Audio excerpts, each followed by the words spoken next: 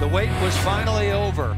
Yasiana Presley and #1 Baylor coming to Gregory Gym to take on the #4 ranked Texas Longhorns. Close in the beginning, but after that, Salima Rockwell, it was all Texas. But Presley certainly tried to do her part, but she was one woman alone. And Presley did everything possible to try and get this Baylor team in a position to score.